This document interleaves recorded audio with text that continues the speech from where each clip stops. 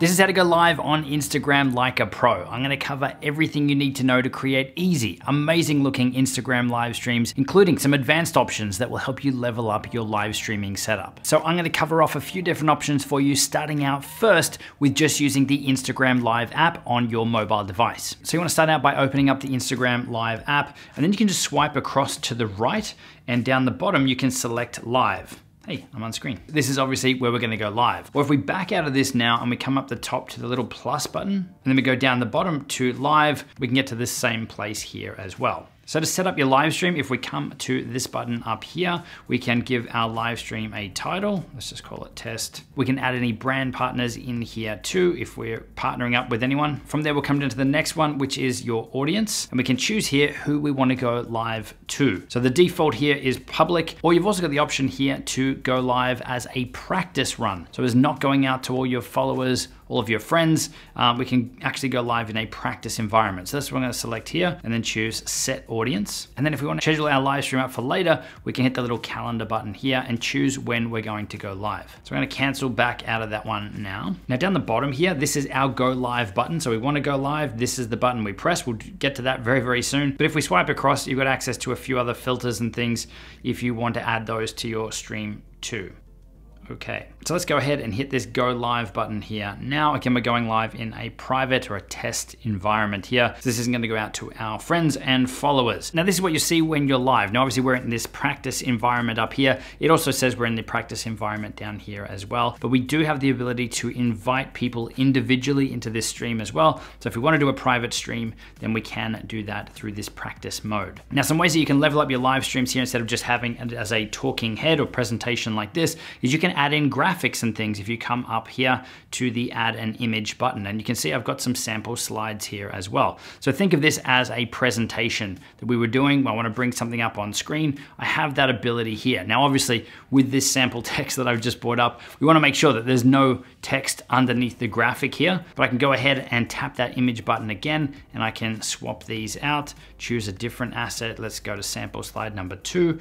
And you can see that we have the ability to create more than just a talking head video here. Let's go choose a different asset, sample slide number 3. So you can easily just run a very simple slide presentation this way directly from the Instagram app. But don't worry, for those of you looking for more, there are some much more powerful options coming up really, really soon. So if we tap on that image, we can stop the sharing and go back to full screen meet. If you need to mute your microphone at any time, you've got your little microphone mute button there. If you need to disable your camera and have it audio only, that's what this next button does. This button here will flip the camera around. So right now I'm using the front facing camera. If I switch, then you'll see it is the rear camera with my filming setup here. And then for any filters and effects and things, that is the next button here. So again, we tap on that and then they all show up down the bottom. Now, while you're live, all the chat messages and things are gonna show up down the bottom here, and you can interact with them. You can also see here if someone has requested to come and join you as a guest on your live stream. So if you press on this button down here now, this is where you can see all your join requests. So if you wanna add someone in, if they've requested, they will show up here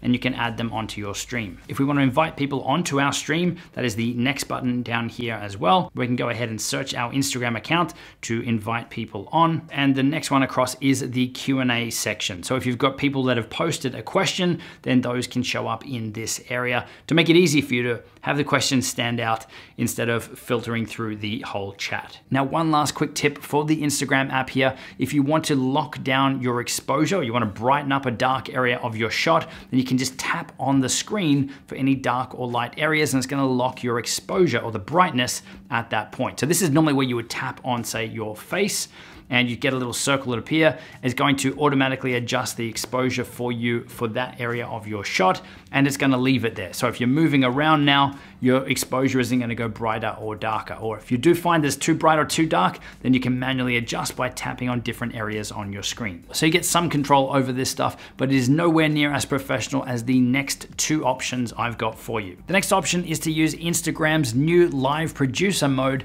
to go live from your desktop using professional live streaming software like Ecamm Live, OBS, vMix, Wirecast, any of those tools that are going to allow you to create an RTMP stream. Now, this is a feature that Instagram is currently in the process of rolling out.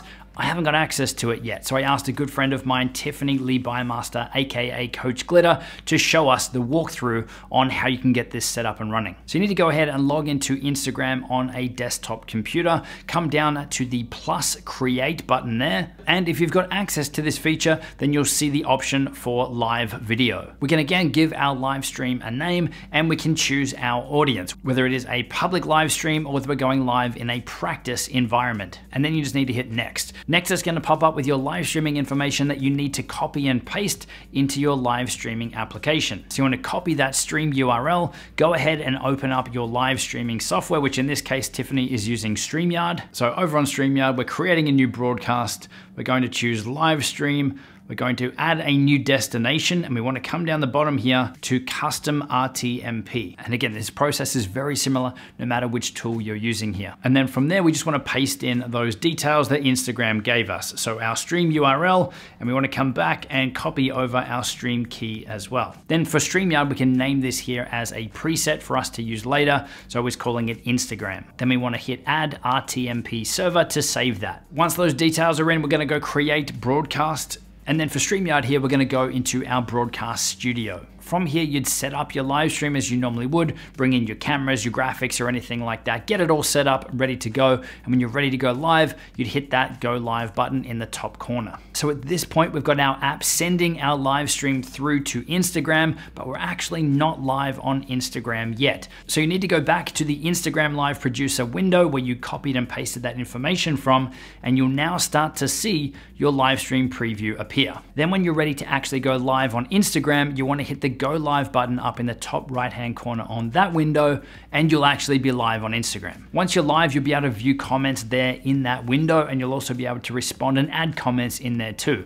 But all the live stream controls are actually back over in your live stream platform. So StreamYard, again, in this case. So this is where you would normally switch back to that program, switch cameras, bring on guests, add fancy titles and graphics and animations and all of that stuff. But any interacting and viewing the comments is right now limited to this live producer window. You can't currently bring these into StreamYard or any of the other programs. Now when it's time to end the live stream, again, you want to do it from this live producer panel and hit end live video up in the top right corner. Now, one thing I want to point out from this example here is that this is a widescreen live stream that has been pushed to go out as vertical. And at the time of filming this, StreamYard doesn't have any preset templates or anything yet to help you create a portrait live stream. So you can definitely still go live on Instagram in widescreen format, but it's not going to be full screen, and it's going to be put towards the top of the screen there, as you can see in this example. But right now, if you're using other tools like Ecamm Live or like OBS,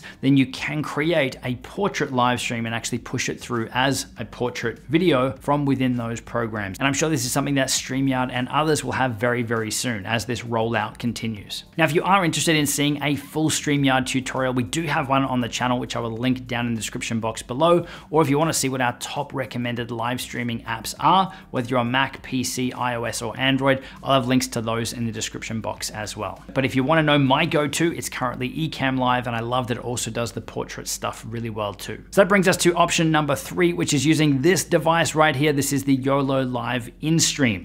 This is a portable broadcast solution specifically created to help you go live in portrait, but using professional cameras. Full disclosure, YoloLiv did send this product out to me quite a few months ago. We are under no obligation to create any videos or do anything at all with it. We don't do sponsored videos on our channel. No money has changed hands. I will only mention a product when I think it is worthy of mentioning to you guys. And I think this thing is pretty damn awesome, especially if you're looking to go live on Instagram professionally, given what is in here. And they don't even know that they get a mention in this video. So while in option number 2, you can go live using professional broadcast tools, allowing you to connect multiple cameras, allowing you to bring in guests and all of those things, this does it all without the need for a computer. You've got USB and SD card input, so you can get your files and videos and everything you want to use in your live streams all over onto this device. For internet access, there is Ethernet, there is Wi-Fi, and there's also a SIM card slot, so you've really got your bases covered. And for audio input, you've got your HDMI ports, or there's also 2 mic or line-in ports, and there's a headphone jack for monitoring it all too. Now, while it does have a built-in touchscreen for you to you control everything from this. You can also output the HDMI feed from this to a larger screen as well. But essentially what this thing is a large Android device that has the Instagram app, TikTok app, Zoom, Facebook, and even CapCut for editing your videos down afterwards. All of those apps come pre-installed in the latest version of their software. And you just open up the apps and go live as you normally would from your phone. But instead of using a phone's built-in camera, you're able to connect professional cameras, or really any camera that has an HDMI feed. Now what I love about this is you get a lot of the pro level features like video switching, bringing up titles and graphics and animations and things that you would get from running your stream through your desktop, but you get access to all of those on here too. And literally you're just tapping the buttons on screen to switch between and to bring things up while you're live. Now in terms of the actual live stream itself and interacting with your viewers and responding to comments and seeing it all, it's all in the one place. You don't need to have another window or another tab open with that Instagram live control panel. It's all the same experience it would be if you're just running the app on your phone. So I think this is a great option for someone who is looking to go live using more professional cameras, creating more professional live streams, adding titles and graphics and all of that stuff, but someone looking to go live away from their desktop computer or to go live without the need for professional live streaming software. This is a great option for you that makes it really, really easy. Now, in terms of pricing, you can currently pick up the YoloLiv Instream for $1,299. So it's definitely not on the cheaper end of things, but given what you're getting access to in this small portable package, it could be the best option for you. And for those of you who don't currently have access to Instagram Live Producer, this will get you around all of that because again, it's essentially thinking that you're just running an Android phone. So those are my top methods to help you go live on Instagram like a pro. Now, if you're interested in leveling up your Instagram Reels, then check out the video linked on screen, and I'll see you in the next one.